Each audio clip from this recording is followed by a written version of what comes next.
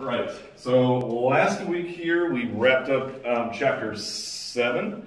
Kind of an interesting pause in our progression through Revelation here. We're going to go ahead and review here in a quick second. All right. The multitude in chapter 7 are the result of a massive revolution in the Jewish faith. This is something that I tried to emphasize last week. It cannot be understated how important this is, because no matter which denomination of Judaism you're talking about, none of them, by and large, accept Jesus as Christ, as the Savior. They've got their different reasons. I've talked to different Jewish folks about their why, I guess, as to why they don't think Jesus was the Messiah that was foretold. And you get different reasons depending on, I think, the tradition. One that kind of keeps popping up, and I think it's an issue of interpretation, is where Isaiah says that the government will rest on his shoulders. They take that to be kind of reinforcement that, well, he was supposed to be a political savior as well as a spiritual one. That the physical government here on earth was supposed to rest on his shoulders, right? But Jesus' words are pretty clear, right? He said, I didn't come to establish an earthly kingdom, an earthly empire. That's not what I came to do. I came to establish my kingdom. And, had it been the one way, my followers would do this. But the thing is he clarifies that right there. He says, I'm not here to become Emperor Jesus. I'm here to liberate people from their sin. And yes, I am establishing a kingdom, but it's not a kingdom of this world. So it's a thing of speculation as to what exactly is going to take place. But something or some things are going to happen that are going to spawn this 144,000. It could be the tribulation that we've discussed so far, that maybe the Jews come to see that all of this stuff is happening. Maybe Jesus really was the Messiah. So maybe that kind of triggers the ministry of the 144,000. But like I said, we're kind of left to speculation there. But in either case, something big is going to revolutionize the Jewish viewpoint and interpretation of who Jesus was. All right. There's my mouse. The song of the redeemed will resonate throughout heaven. This is a pretty interesting point. Following the ministry of the 144,000 and the redemption of the multitude, their praises resonate throughout heaven and seem to have a substantial impact on the governing body of heaven. So I think we need to take this as indication that these powerful figures in heaven, the elders, the everybody seated around the throne, and the whole scene here, as majestic as that might be, that they end up kind of being impacted by the praises of the redeemed here. And we're going to talk a little bit more about that as we get into chapter 8 here. There's a quote that I read I really liked, so we're going to cover that. But since we'll rule and reign with Christ, it's worth remembering that we're going to carry with us, and already do now, a spiritual authority that is going to be unrivaled in heaven. With the obvious exception, of course, being God. We are not over him, right? But it's the fact that we are made in his image, a title that's not even given to the angels. As beautiful and as majestic and as powerful as I'm sure that they are, that's being made in his image is not something that is given to the angelic beings. With them still being created beings, which is kind of a separate point here. I'm not going to spend too much time on that. All right, the last one here, we kind of closed out with this last week. He will wipe away every tear is an important phrase. We see it both in chapter 7, and we see it later on after the close of these things in chapter 21. It emphasizes two things. Number one, that God is with us through trial and pain. And two, he is close enough to be able to wipe away every tear. It's not just simply the fact that he's kind of standing at a distance and saying, cheer up, it's going to get better. You know what? I'm working all things out. The fact he's intimately acquainted with us, so that way he's close enough to be able to wipe away our tears. I think is it's not said just once. It's said twice. Once in the middle of all these things going on, and then once later on when it's actually finished. So interesting phrase here. Let's get into chapter 8 here, and we'll read verses 1 through 5 to start. Do I have a volunteer to get us going here? When he opened the seventh seal, there was silence in heaven for about half an hour. And I saw the 7 angels who stand before God, and to them were given 7 trumpets. Another angel who had a golden censer came and stood at the altar. He was given much incense to offer, with the prayers of all the saints on the golden altar before the throne. The smoke of the incense, together with the prayers of the saints, went up before God from the angel's hand. Then the angel took the censer, filled it with fire from the altar, and hurled it on the earth. And there came peals of thunder, rumblings, flashes of lightning, and an earthquake. All right. Thank you, Dennis. Right off the bat, the first thing I want to do here, maybe you have run into this before or encountered this or not, but there is a scholarly debate about the placement of verse 2. Some scholars, that just in the reading of that, and you would actually have to go beyond verse 5 here. I'm trying not to rush too far ahead. But some have argued that verse 2 is actually out of place and is perhaps a copyist error on the part of the translators. Not that he said anything wrong or said anything different, but that it was just, their argument is just that maybe it got put up a little bit further than it should have been. Their argument is that it looks like the proper placement is found right before verse 7. And if you want to go ahead and read down in there, you read verse 2 and you read that, you might see what they're talking about here. And you're welcome to read that, but as I've examined this claim, I really don't see there being as much alarm as what they make it out to be. It doesn't change the context. So, and that's one of the biggest things when studying, is that you have to understand the various types of context going on, the language being used, turns of phrase, the cultural setting, stuff like that. If the meaning gets changed, maybe I could see what they're talking about. But there's no meaning change here, and there's no real big issue. So I don't think it's as much of an issue as some of them make it out to be. And now, granted, it's not a huge debate. It's just a relatively minor group, I guess I should say. If you read it through with verse 2 being at where it's at verses before 7, it doesn't change the broader context or intended meaning.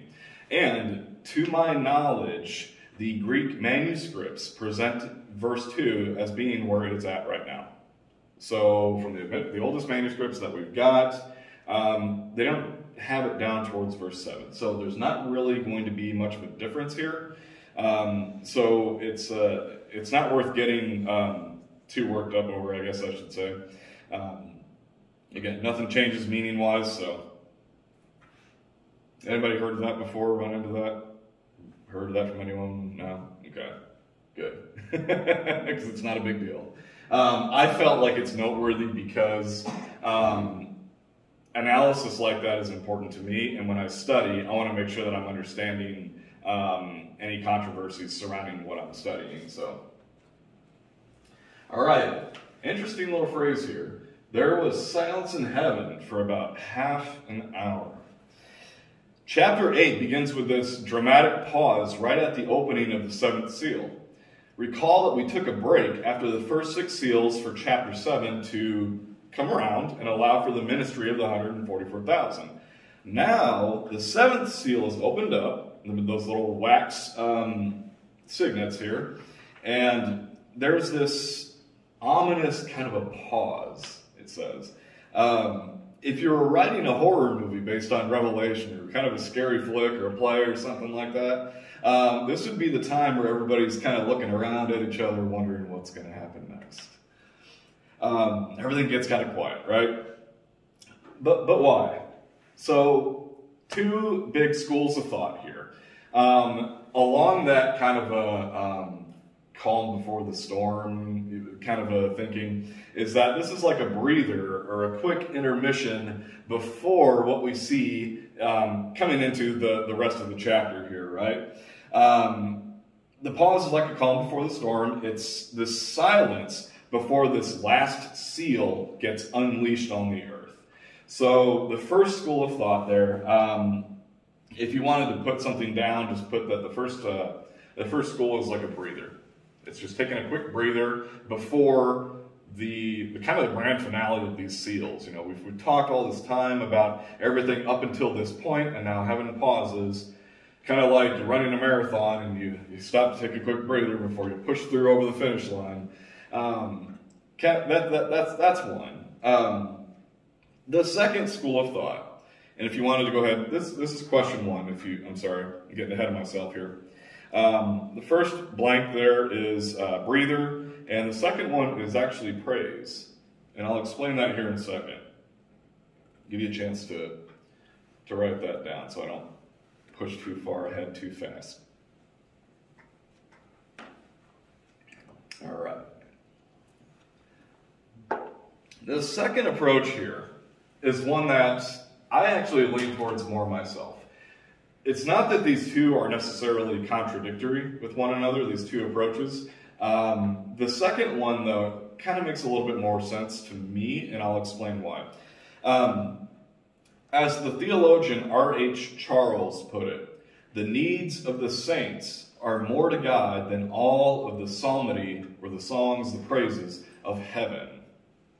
The needs of the saints are more to God than all the psalmody of heaven. In other words, the prayers and praises of the saints mean much more to the heart of God than anything the angelic beings can offer up themselves. The idea here is that everything in heaven halts so that the prayers of the saints may be heard prior to the unleashing of this great and terrible seal, which brings forth the 7 trumpets that we'll get into here. This is the interpretation I take personally because it fits well with Revelation's repeat theme of a combination between the need for justice, the righteousness of God, and then kind of it being a combination of the loving heart of God.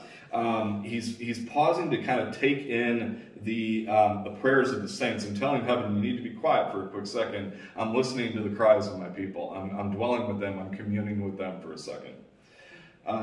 So to me, and as we've kind of seen off and on, Revelation isn't, again, as we kind of mentioned last week, it's not all doom and gloom. There are tidbits in there where God's, his affection or his love, or his kindness kind of shines through in the midst of all of this terrible stuff going on. All right. So again, question 1 on your worksheet, the 2 schools of thought, breather and praise, if you just wanted to kind of sum them up there. All right. Still in verses 3 through 5 here. The theologian Adam Clarke tells us something that I think helps clarify what's going on here in verses 3 through 5. A pretty interesting passage here. He writes, "It is not said that the angel presents these prayers. He presents the incense, and the prayers ascend with it. The ascending of the incense shows that the prayers and offering were accepted." Incense and prayer are frequently associated with one another throughout different times in Scripture, and this is especially true in the old Jewish ceremonies and in celebrations, most noteworthy with the first and second temples. I've touched on this before with the 4 horsemen and the whole, do not touch the oil and the wine thing, how that's not about a lack of luxury items. It's actually kind of an allusion to a tradition that had turned into kind of a ministry point. But it's not possible to read and understand Revelation without seeing and knowing the connections being made to the Old Testament and to Jewish sacrifices and practices.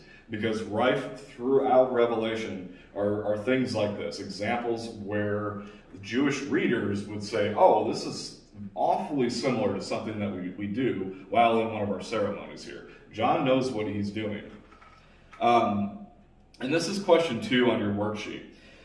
It is necessary to know, it is necessary to know Jewish ceremony and traditions.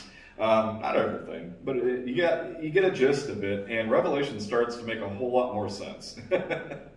But it's necessary to know Jewish ceremony and tradition in order to truly understand and appreciate what Revelation is talking about. Some of the things that otherwise don't make sense all of a sudden start making a bit more sense because you see it in light of a sacrifice or a ceremony or practice that would take place. Excuse me.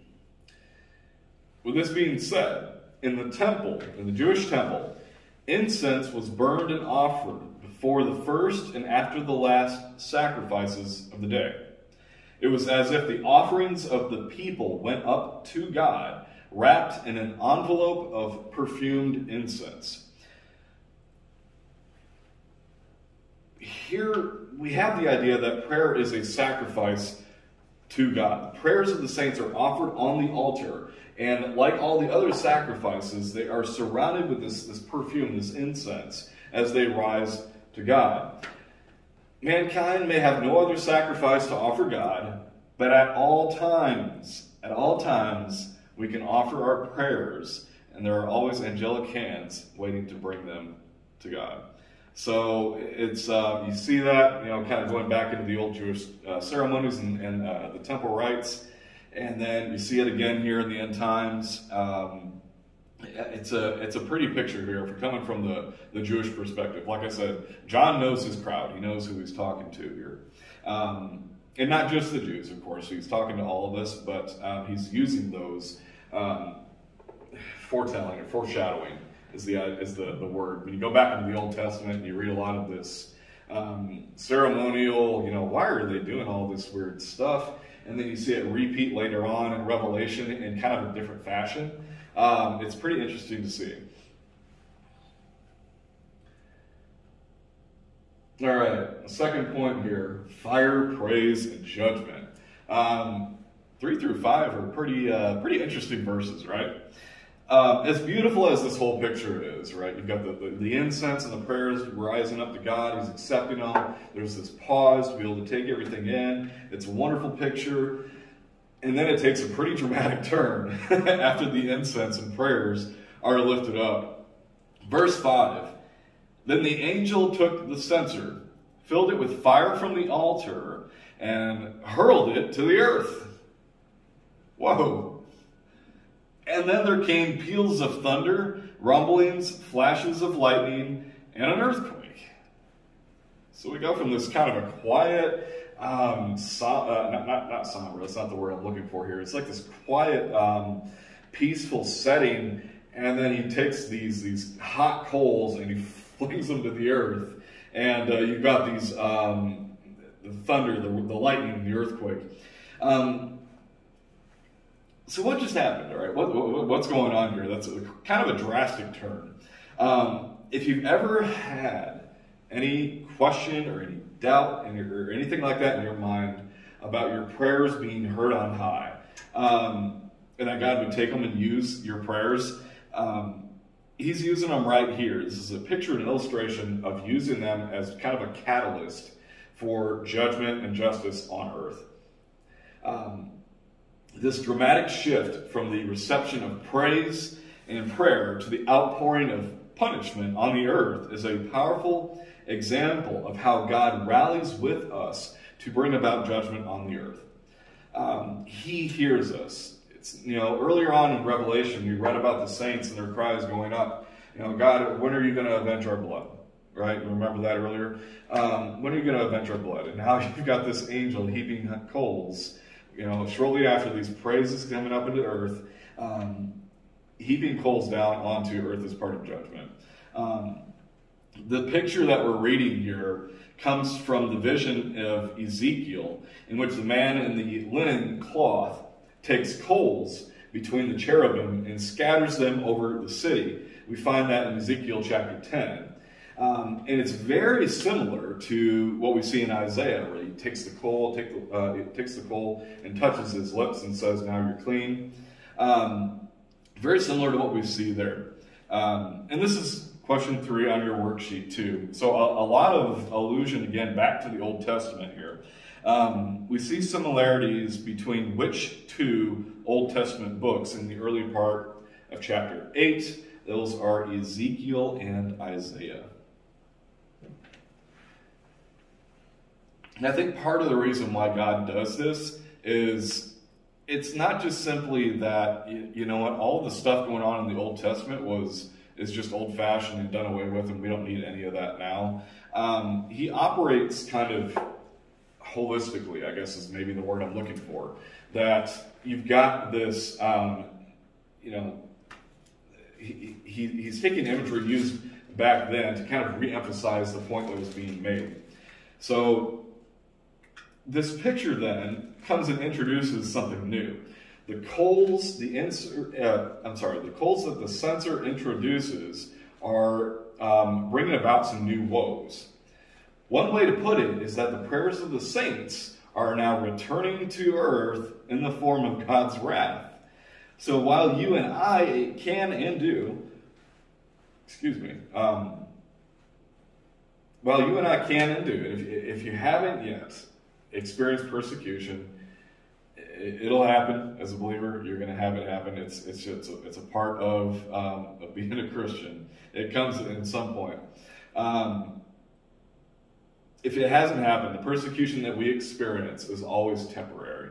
But what we're getting into here, following all of this, is you've got temporary suffering, you've got judgment, and then you've got an eternity of restoration, right? So no amount of persecution, no amount of trial or pain that we experience on this earth can compare to the coming glory that's going to be waiting for us, right? So let this kind of be a comforting reminder, I think, that God's word doesn't just promise that he'll pour out judgment on the unrighteous and on those who have persecuted believers in the church, that your prayers and your praises will be the fire that ends up accompanying that judgment. So again, there's that partnership that we see between us and God, that what Paul calls the koinonia, that he's working with us in bringing judgment to the earth. So I believe that is going to be all that I've got here for now. With that being said, as we start into chapter 8, any questions? I want to leave maybe a minute or two here for that. Any questions on anything that we've covered so far? Not a bad idea to kind of periodically pause and see if everything's sitting in.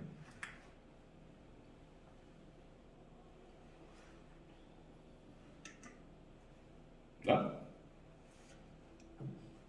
All right. Okay, let me go ahead and say a word of prayer here, and then we'll wrap up, all right? Lord, we love you this morning, God. We just thank you for what you are doing in our lives, God, and that you are active. You're not just simply passive or responsive, Lord, but you are active and proactive in our lives, and that you are working all things out that we may be facing for your good and for your glory, and that no amount of trial, of pain or anything like that, no amount of any of that can compare to the coming promises and the glory that you've got for us. I just thank you so much for that, God. And I pray your blessings on us all as we move into service here. I pray that you be with us in the worship and the message. In Jesus' name, amen. All right. Time to get going here.